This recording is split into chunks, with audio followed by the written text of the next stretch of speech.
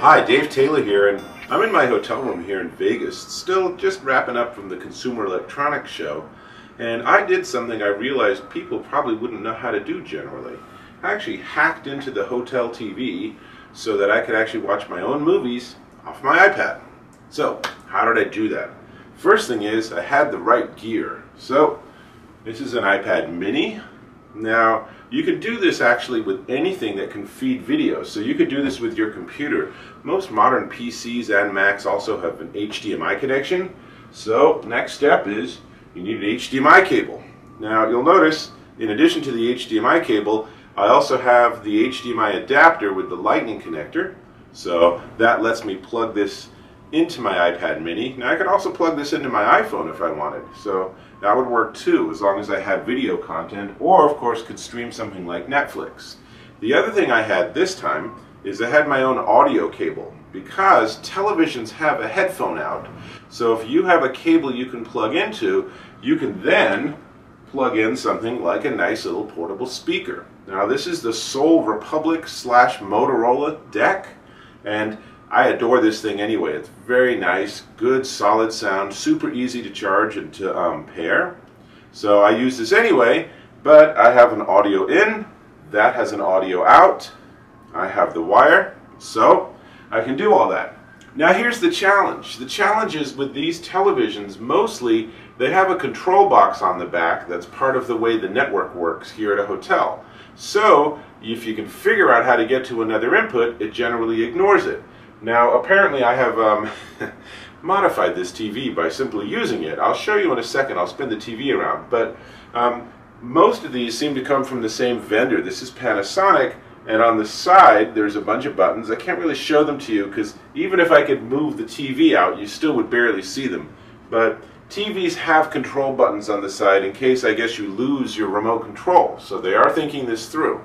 So here, if I go to input, you can see this HDMI 1, 2, 3 component, video 1, video 2, and even PC input if you wanted to do that. So TV is the default, but what we're going to do is we're going to actually hook it into HDMI 1. So let me spin the TV around and I'll show you what I'm talking about with this controller. So with any luck it won't fall on the floor. These little stands they have actually are remarkably flexible. So I'll try to zoom in here a little bit, but you can see there's this huge box right here, and so the cable comes into the box, and this is actually from Sea Change International, so it's very positive on their part. So a cable comes into the box, and then it comes out of the box and goes into the television, and this thing's hard connected, so there's no way to take that off, but you don't need to, because that's the TV input. This TV has HDMI 1, HDMI 2, component in, video in, audio in, PC, digital audio out. It's a standard HD TV. It has lots of options. But all we need to do is there's also this control cable that looks like a phone connector. So all you actually have to do is pull out the data connection, and now you have control over your television. So that's really the thing that doesn't let it actually go to different inputs. So with that in mind, all I now have to do is take my HDMI, remember where I plug it in, that's HDMI 1, and then I'll take the audio, and there's a little connector here that says audio out. Sometimes they might be on the side, like here, and they might be labeled headphones.